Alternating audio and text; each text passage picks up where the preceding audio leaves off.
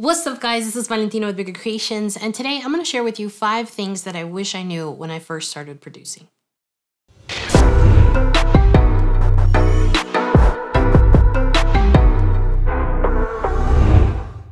So the other day, I was sitting at my computer and I was just thinking about how seamless things have become. I remember when I first started producing music, everything felt like I was trying to discover how to do things. And I remember feeling so much frustration behind not being able to get what I had in my head that I was listening to, the idea that I had, and translating that into the software and into the tools that I had. And it just kind of made me start thinking, there are so many things that I wish I would have known when I first started producing. And a lot of them are super fundamental and super easy too. So I figured I'm not the only one that has gone through this, and I figured I would share my perspective on the top 5 things that I wish I knew when I first started producing music. I know for a fact if I would have known these 5 things, I would have progressed in my craft a lot more quickly. I think every single producer, no matter what point in your producing experience you're at, can relate to the things I'm going to talk about today. And I wanted to share these tips because I feel like they're very different than what everyone else talks about. So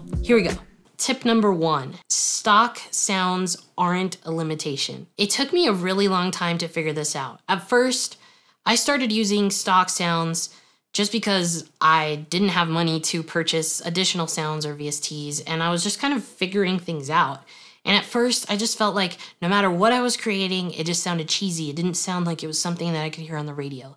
And that was very frustrating for me. And creatively, as an artist, it just really held me back. It wasn't until I started actually seeing the value in the stock sounds that come inside of Logic and actually tweaking them and spending more time on catering the sound to how I wanted it to be with those stock sounds that I started producing better. When I started doing these production videos on YouTube and started getting more attention, it was because I was actually spending more time on my sound selection and not necessarily shopping around for different VSTs and sounds and samples, just leveraging what I had. So I can't stress enough, stock sounds are super powerful, especially inside of Logic Pro. I've made songs that I feel can be on the radio, and I've only used stock sounds. Check them out on my channel and you'll know what I'm talking about.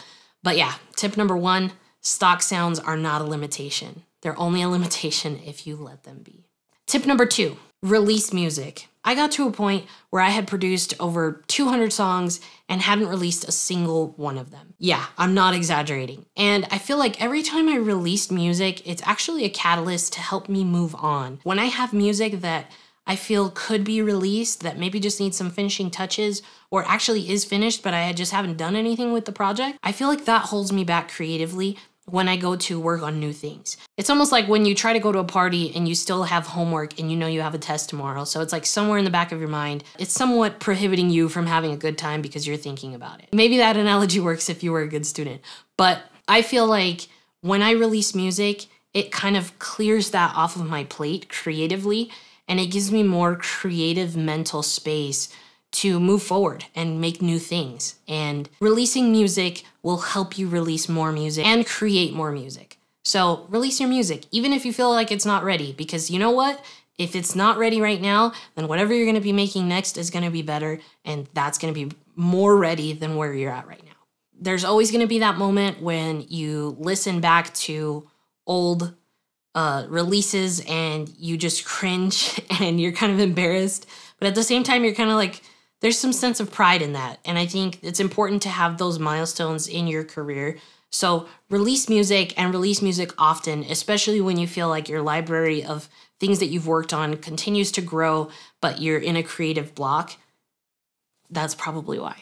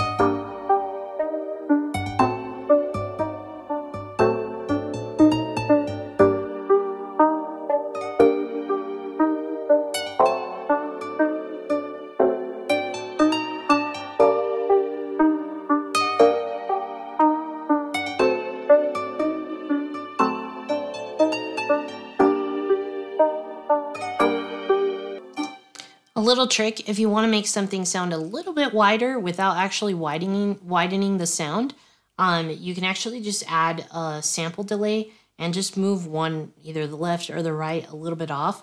And basically that just delays the sample a little bit on one side and then the other. And just be very subtle with it, but it actually gives you more of this stereo feel. So.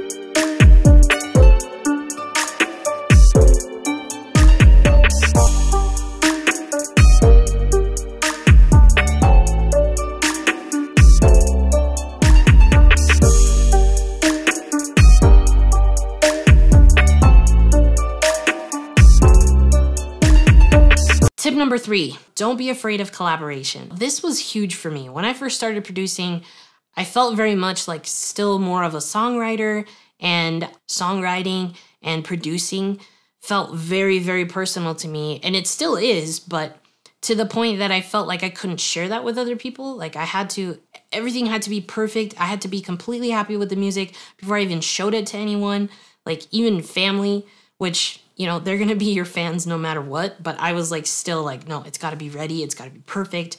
I can't have like these cringe moments. It wasn't until I actually started collaborating that I found how liberating it is. There's nothing more exciting than being in the studio or being anywhere with someone else and having that chemistry of like, oh my gosh, this is an awesome idea, or oh my gosh, this is coming out so great. And I feel like part of that comes with some confidence in your craft, but at the same time, it comes with some humility, understanding that you don't know everything and that everything you do is not great, but it can be better with someone else's contributions. Don't be afraid of collaboration. Whether there's a big gap between your talent and skill level and the person you're collaborating with, whether you're on the bottom or on the top of that scale, it doesn't matter. Collaborate. And I promise you that it will help you grow as an artist and a producer, and it will help you see things in a completely different way.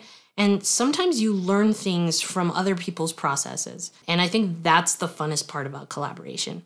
So don't be afraid of collaboration. It will actually help you progress. To this day, actually, a lot of my favorite releases have been collaborations. So there you have it.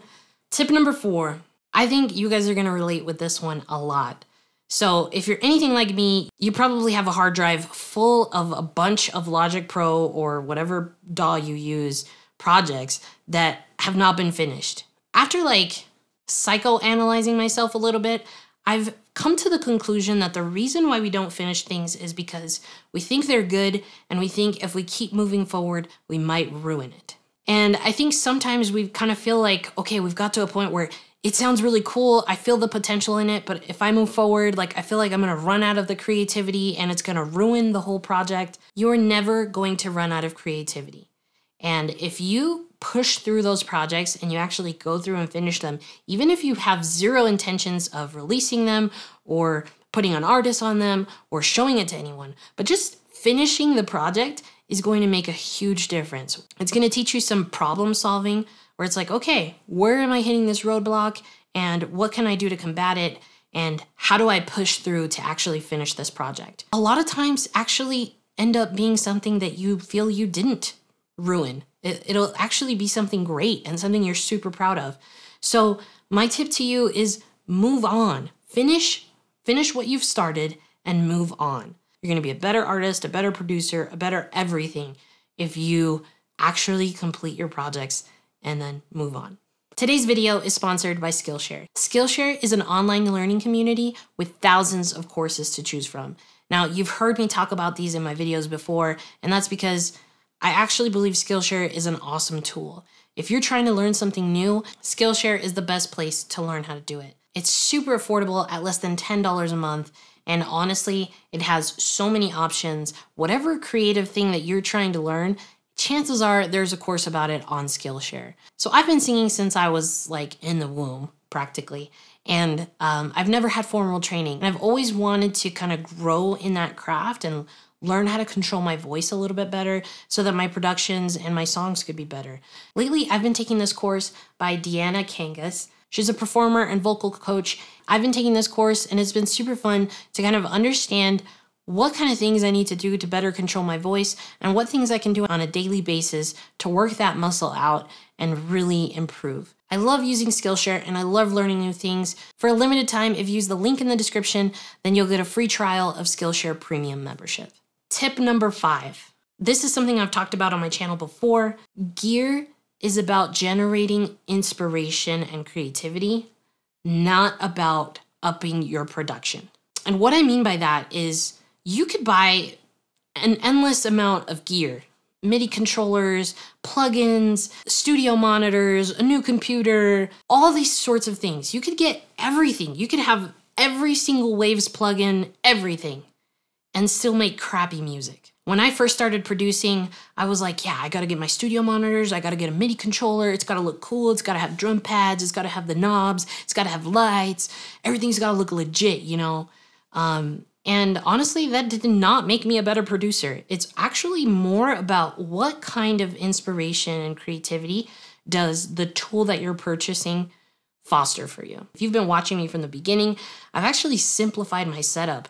I initially started with this M-Audio 61 key station, and then I found that, yeah, it's nice if I want to play like a full like two-handed piano piece or whatever, but it was getting in the way because there were so many options for me to just like start messing around on the keyboard. And then I went to my MPK Mini 2. It had a couple drum pads. It's a small keyboard, and it just let me kind of input what I needed to, and that was it. I could move on to the next instrument or to the next project in my actual song. And I feel like that's when I started being a little bit more productive as a producer.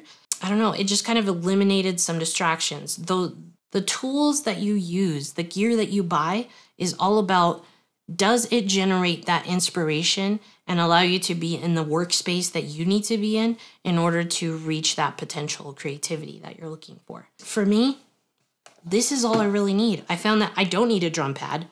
And I remember like for years as a producer, I was like, no, I need a MIDI controller that has drum pads because, you know, then my drums are going to get hit harder and it's going to feel cooler when I'm producing. That's BS. It doesn't make a difference for me. For some people, it does. For some people, you do need that tactile, you know, sensitivity to just have a drum pad, and that helps you get it out of your way. For me, it didn't enable me to be more creative. It was just a cool tool. The gear, the stuff that you purchase, it's not supposed to make you a better producer. It's just supposed to foster creativity. Gravitate to the things that actually generate inspiration for you, and those are the things that you should have in your studio.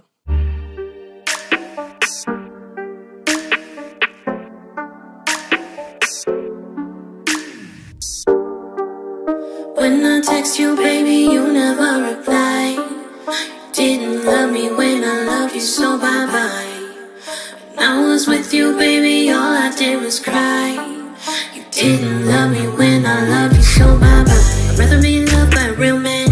I don't need your love, need a real man. Wanna play the role, but boy, you gotta know, honey, you don't fit the shoes. You made your choice, now you don't get to choose. I refuse, and I'd have to be about my mind to stay with you. When I text you, baby, you never reply. You didn't love me when I loved you, so bye-bye. When I was with you, baby, all I did was cry.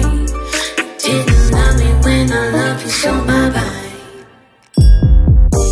So there you have it, guys. That is all for today. Those are the 5 things that I wish I knew when I first started producing, and hopefully they were helpful for you. I tried to kind of share things that I feel other producers don't really talk about. Usually they talk about more technical things. I hope they were helpful. If you like this video, make sure you hit that thumbs up.